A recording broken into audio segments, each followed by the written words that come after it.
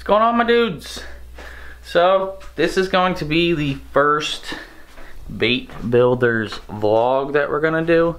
I'm not too sure exactly what these are gonna turn into, but for now I figured since I started doing baits full time that a lot of you make baits and maybe wanna take your baits full time, so I'll just bring you along with me every day.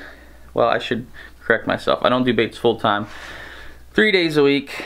During the work week I do baits. 2 days a week I still work at my trucking company, but I consider it full time because I work on the weekends too doing baits, so I could bring you guys along and show you what I do on a regular basis and just let you see what all goes into it. So hope you guys enjoy, and don't forget to like this video, boys.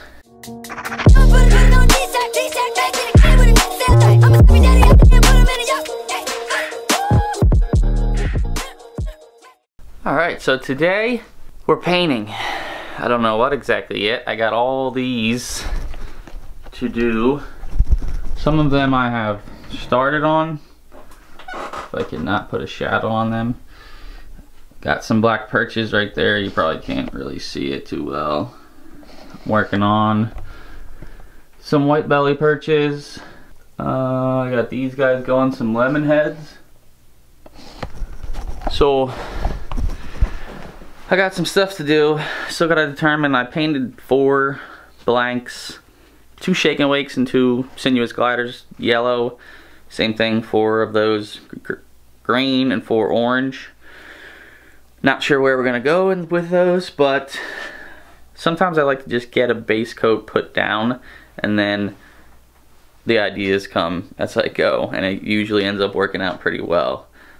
So I'm gonna get things cleaned up, get the spray, the airbrushes cleaned up, and then we're gonna just start ripping away.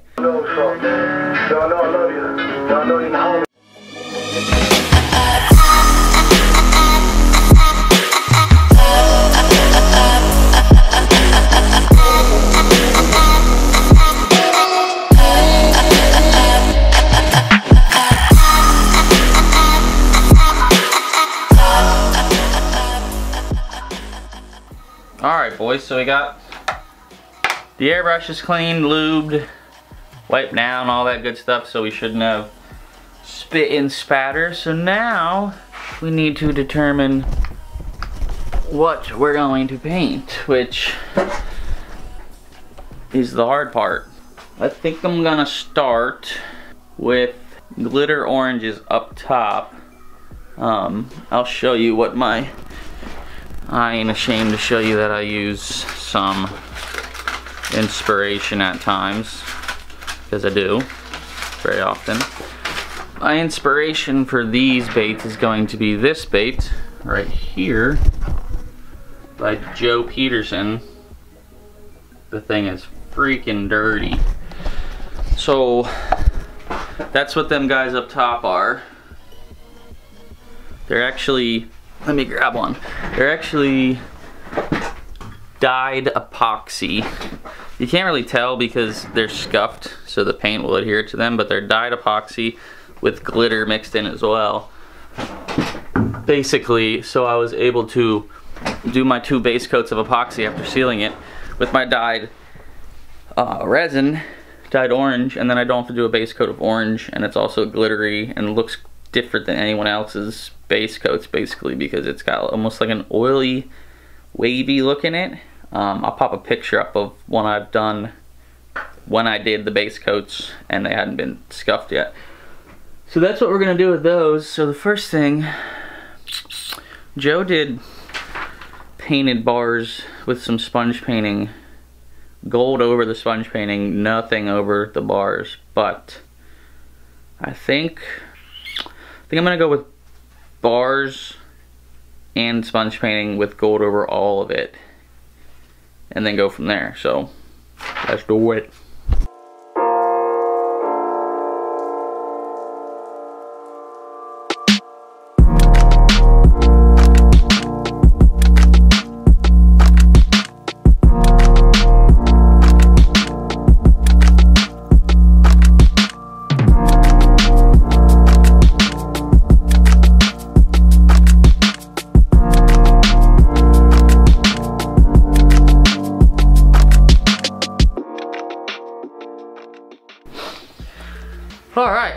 Now we got all of the black bars painted on, so the next step is the sponge painting. I'm not looking forward to this part, at least at what time? 9:45 in the morning, because I typically like to do the sponge painting in the afternoon when I have been able to have a beer or two to steady the frickin' shake out. Coffee's not helping none. But I'm gonna mix up my black, get my sponges ready, and then we're gonna go sponge painting these.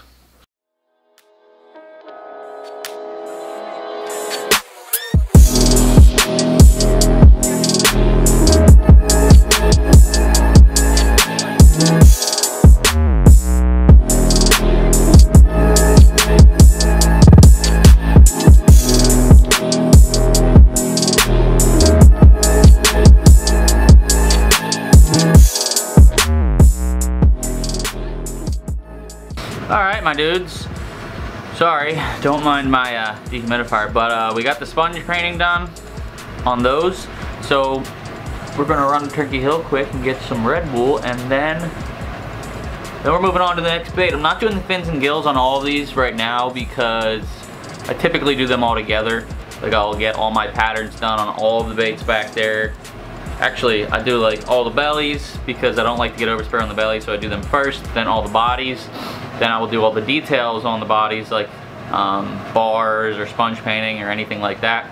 And then the last step, I go back in and I do the fins and gills on everything. Sometimes it's tedious, so I've been throwing in some fins and gills on some baits I'd finished, like the pike ones in the middle, just so I don't have to sit there at the end and do, well, that's like 105 baits there, do 210 fins and 210 gills, because that's just, my fingers like, it's literally stuck by the time I'm done doing that many in like 2 days. So we're gonna run to the gas station and then we'll be back at it.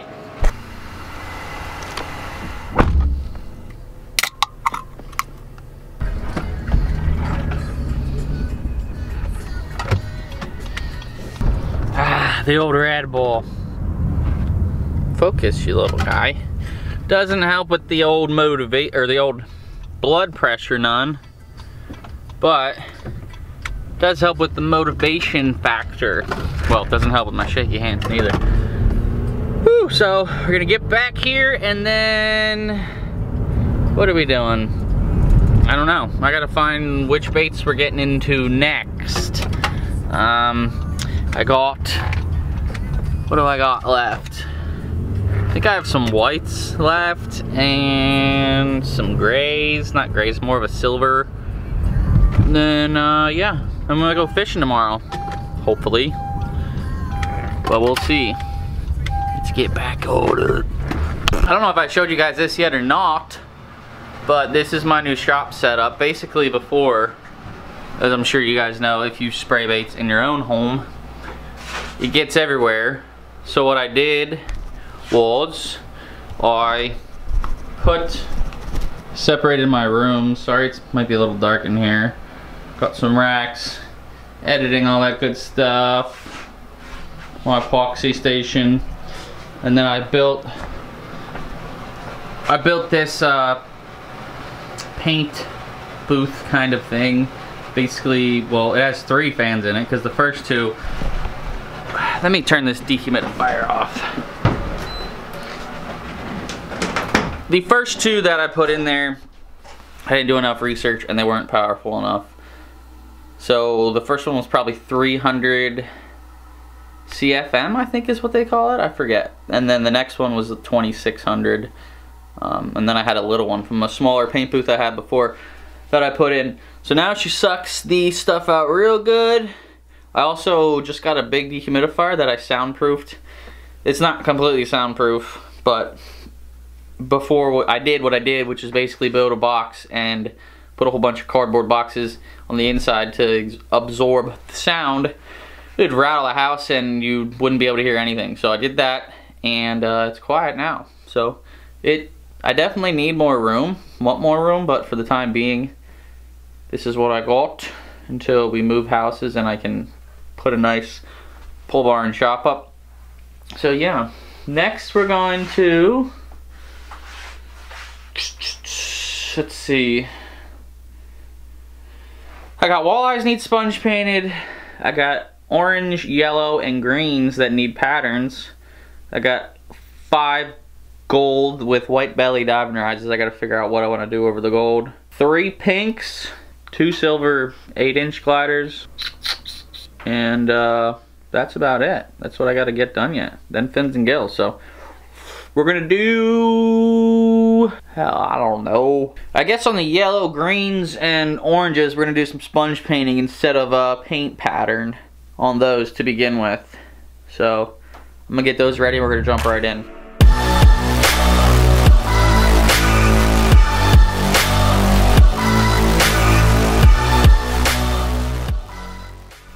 Alright, my dudes, we got the sponge painting done on the green, orange, and yellow. The yellow sponge painting didn't look how I like because I sprayed that was the only color I sprayed that wasn't pearlescent. So I sprayed pearl white over top of it to give it that pearl look, just a little light misting of it. And sometimes when you do that, or at least I've found when I do that, when I go and sponge paint them with the Wicked Black, it like pulls in and doesn't look good. So I'm gonna go a different way with it. I still sponge painted all of them because I'm gonna do some kind of layering effect. I took my Wicked Burnt Ember and I put some of my, if I can get this thing to show ya. Hello. Woods and Water taxidermy paint. This is more of a rust color. I mixed it with the burnt ember to get, I forget what color it is. I used to have a color just like the one that I made, but I haven't been able to find it. So I made it. I'm gonna do a light misting over the sponge painting and roll it down into the body, and then I'm gonna go back in with black over top of the sponge painting, transparent, nice, and just layer it. And then lastly, we're gonna go back in and do gold scales over top of all of that, and I think it's gonna look sweet. So I'll get back with you guys when I get the guns loaded up.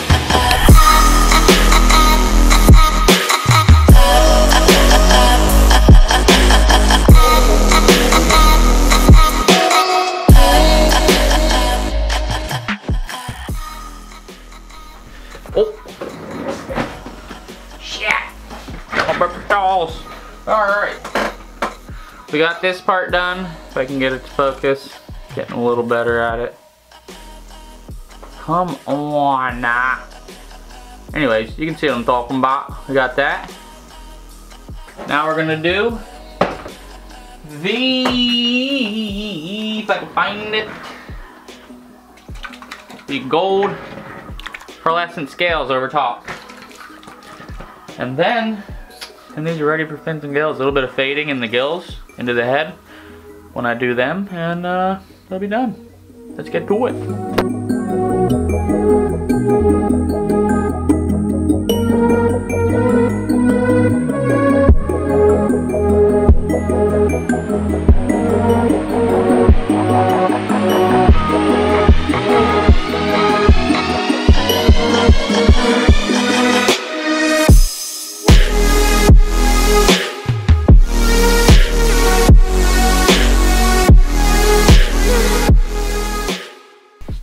And bazinga!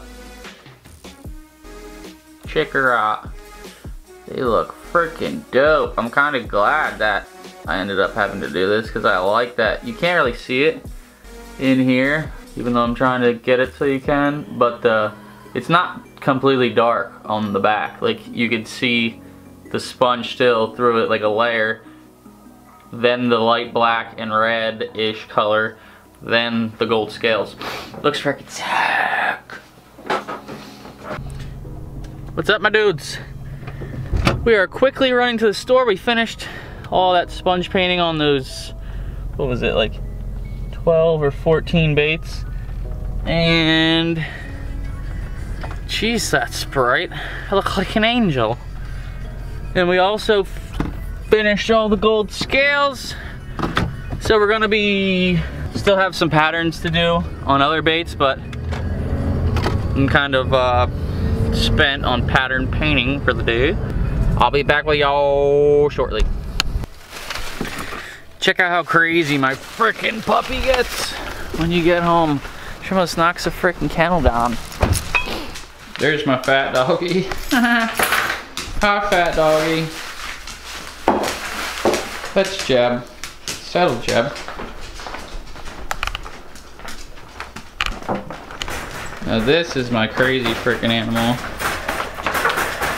No balls! Don't knock the crate down! Alright, my dudes. It is only... what? It's only 2 o'clock, but I got some editing to do. I got a how to make stencils video I gotta finish up. And a few other edits I gotta start working on. So, we're gonna call it here. We got a good bit done. We're about, I'd say about 3/4 way done, if not more, for the show baits. And then it's a whole bunch of epoxying. I'm gonna show y'all how I go about epoxying and the procedures I do, because I've epoxied a ton of different ways, whether it be epoxying, letting it dry, sanding it down, epoxying again, which is a pain in the butt, and you should not need to do all that.